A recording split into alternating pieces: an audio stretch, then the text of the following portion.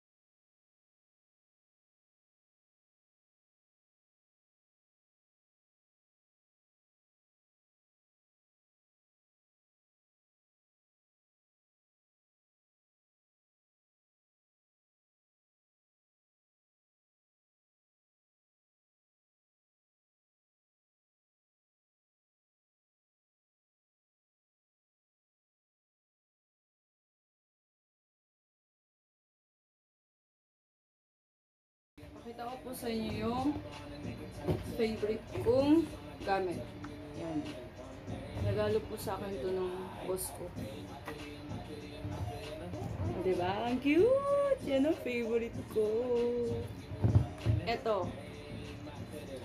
Ito po ang martilyo. Ito yung martilyo ko, guys. Ayan po. Murang-mura lang po yan. Joke lang po. Hindi ko binibenta yun. Ito yung martilyo. Diba? Para pag napukpok ako, hindi masakit. Kasi yung malaki, malapit yun.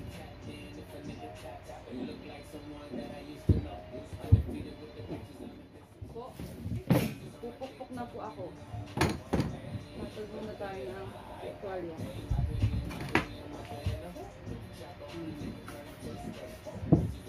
Ito po, dito sa part na to, papakuhaan ko siya ng tigda-dalawa. Para mas matibay. Kasi naka-glue lang po to eh. Hard glue. Gusto ko matibay.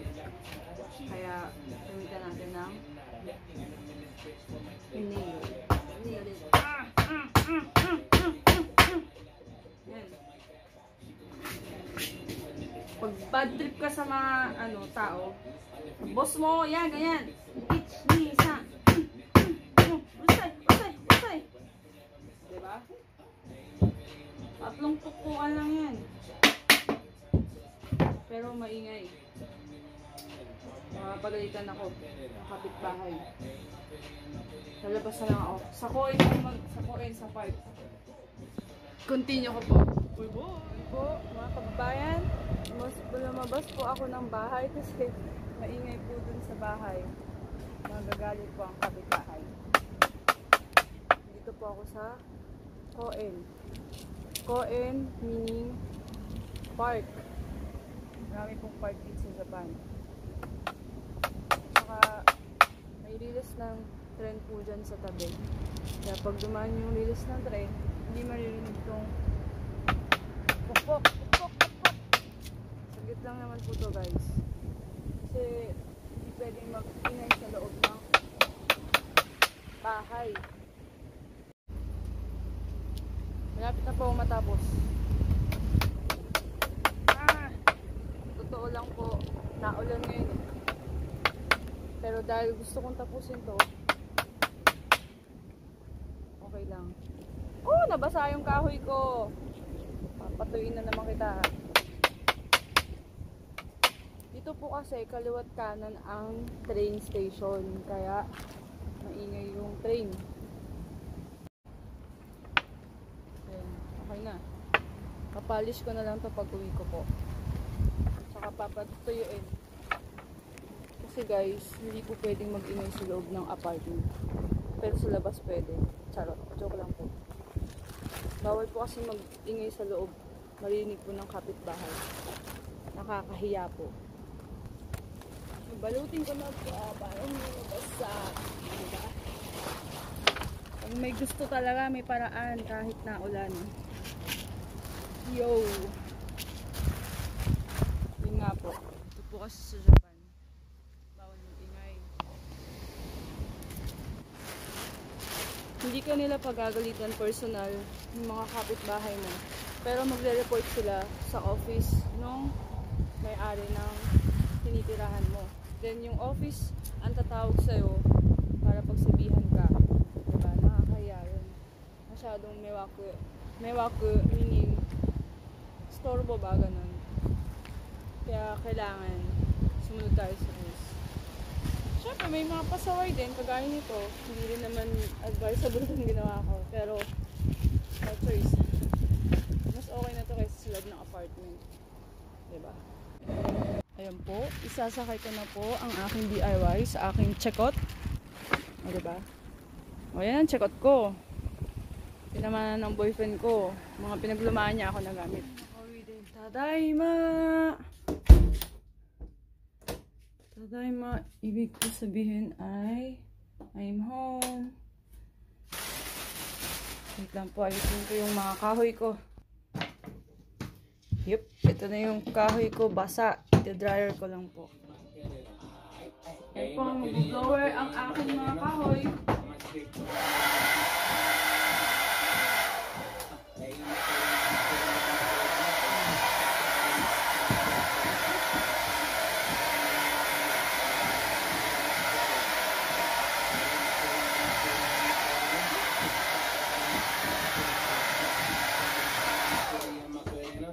Tapos pa yung kahoy ko nag-blower eh.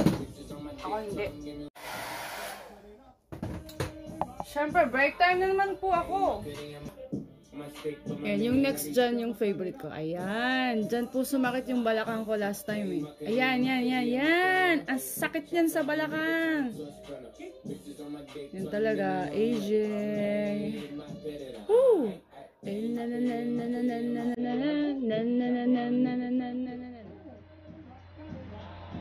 Dahan-dahan lang, sakit sa balakang.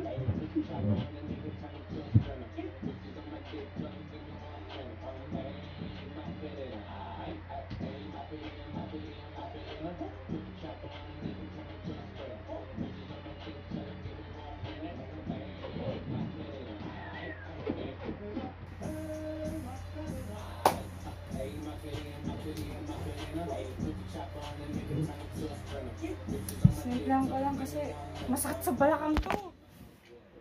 Yan. Nakabit ko na po yung shoe-rack. Ay, shoe-rack. Yung nabaklas ko po na lumang shoe-rack pala. Kinabitan ko lang po ng cable tie na color black. Ito. Ito lang po ang binili ko sa Daiso. Ayan. Yan po. Kasi ito, hindi ko na to madi-DIY. Hindi ko na yung mapupulot kahit saan. Wala nang libreng ganyan. Diba? Tsaka, ang pinili ko is color black para match dito. Para osyare! Osyare! Ibig sabihin po, ano, fancy! Ganyan. Ayan. Tapos, higpitan mo na siya. Mahigpit na mahigpit! Ganyan. Yan. Yan, parang ganyan. Pero yung higpit na to, kung gagawin to sa jowa mo. Kasi, alam mo na, pag higpitan mo ang jowa, lalo magwawala yung mga yan. Kailangan din na ng freedom.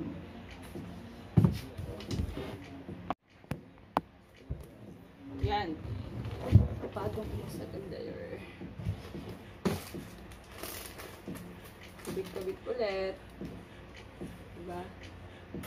Tapos yung pagkakabit nyo nito, pag ganun, pag ganyan po. Ayan, pag ganyan. Sa ibaba po yung lock. Kasi kailangan hindi magkaroon ng storbo dito sa taas ng kahoy. Ito na ang mahirap kasi mahirap makita. Parang jowa. Mahirap makakita ng jowa na mamatch sa'yo. Ayan. Masik. Diba? Minsan, nag-ghost ka pa. Mga nang-ghost na yan, naku! RIP. Joke lang.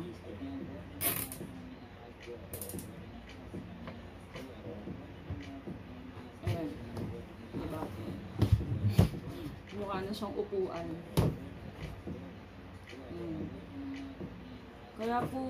Kaya nga po pala ako lumabas kanina. Kasi, yung pagpupuk-puk-puk-puk, maingay masyado. Ano po, nakakahiya po sa kapitbahay. Kasi dito, rinig po yan. Lalo na gabi or umaga, wala pong pwedeng i-reason na, umaga naman, may pwedeng magpuk-puk-puk-puk, ganyan. No, hindi pwede. Kasi may mga panggabi na trabaho, ganyan. Diba? Paano naman yung mga panggabi, pang umaga lahat, kaya no excuse talaga. Kasi mga hardworking yung mga tao dito, lalo na mga hapon po. 10 hours, 12 hours, ganyan. Tapos baito-baito pa ganyan, pag uwi ng bahay, may take home pa na trabaho. Tapos magpupukpuk ka dyan? OMG. Kawawa na ng kapitbahay mo. Yung sounds, okay lang yan. Yung soundproof tong, joke lang po. Yung puk-puk-puk-puk, yan ang wag na wag niyo pong gagawin sa loob ng bahay.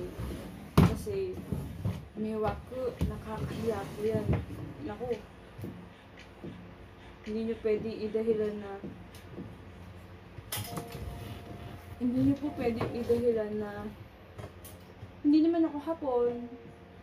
Pilipino naman ako. Yun na nga Pilipino tayo, diba? Diba? Nakikita na lang tayo dito sa Japan. Kaya dapat, diba? Sundin natin yung mga rules nila.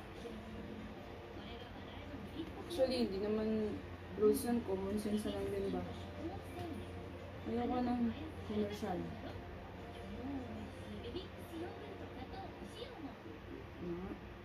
Yun na nga po.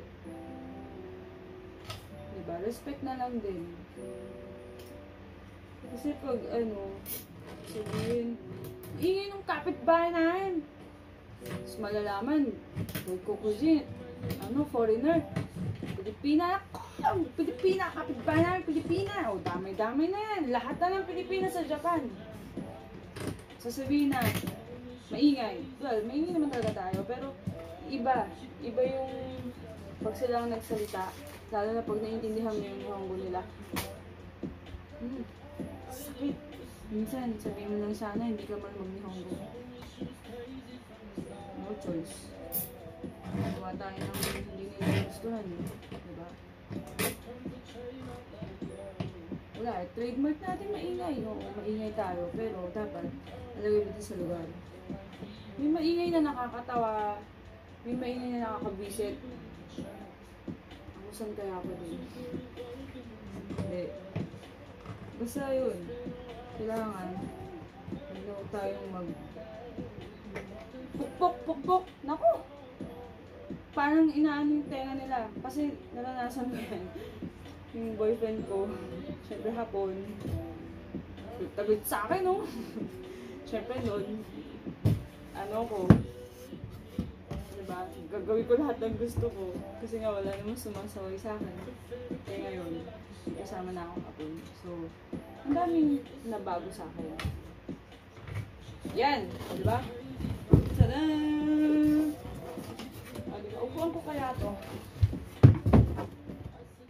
Naka-landscape siya. I-portrait natin. O, diba? Pwede siyang isingit sa gilid ng ref. O kaya sa tabi ng sofa. And ayan, pwede siyang patungan ng kahit anong halaman. Sample lang po yan. Tapos tissue. Then dyan sa ilalim. Yan, pag nagtatampo ka sa jowa mo, dyan ka magtago. Joke lang po. Yan. Yan po ang uses niya. May dalawa kayong option. Nasa sa inyo na lang po yan. Kung white na yan, dyan ko po isisingit yung ginawa kong DIY lock. Yan, hilahin ko po ito, ha. Yan ang laman po niyan, mga snacks, kung ano-ano po. Po yung rack, yung ginawa ko. O, diba? Kasya na naman. Pasok na naman po siya sa banga. Yan. Ganyan po yung magiging image niya. Sample, nilagay ko po sa gilid ng ref. Maliit lang kasi yung space niya, kaya tsaka nakatayo siya. So, may 3 layer pa. Ito sa ibabaw, nilagay ko yung mga onion. O, diba po, ang laki ng onion. Kasi laki ng mukha ko. Tapos, dito yung, halimbawa, mga flour, pang hot cake, pang okonomiyaki, ganyan. Tapos, dito po sa ibaba, pwedeng lalagyan po ng mga plastic bag. Pwede rin kayong bumili ng basket. Tapos, or kung wala namang basket, lagyan nyo na lang po dito ng tali. Yan, para hindi po maglagdagan. Pero pwede na rin naman pong ganyan lang. Yan naman po sample, pag naka-portrait, pwede nyo pong gawing lalagyan patungan, yung pang-display. Then, itong left-right sa baba, pwede po kayong gumawa ng drawer. Ito, sample lang po to. Yan. Pwede kayong mag-try ng shoe box na gagawing drawer. Kasi bumili pa kayo ng mga basket, ganyan, sayang lang yung pera, gastos pa. Ito pong sa ibabaw, pwede nyo pong lagyan ng mat, kung medyo, kasi parang hindi bagay yung kulay nung, diba, puro kahoy-kahoy. Pwede po kayo maglagay ng mat, depende sa style na gusto nyo. Pag nilagyan nyo ng mat, nagkaroon po ng buhay kaysa kanina kasi kulay yung kahoy, diba, masyadong plain po. Tsaka yung ayun nga po pala yung Boracay na clock. Nakakamiss mag-Boracay. Anyway, yun nga po. Tanggalin na lang po natin tong brown para hindi kontra yung kulay. Ay ba, simple. Depende po sa inyo kung ano yung gusto nyong design. Tapos, lagi po ako nabili nito. Matte, non-slip matte. Ito rin po, non-slip matte to. Para in case na may mga bago kayong display, lagi nyo pong lalagyan yan para safe. Yun lang po.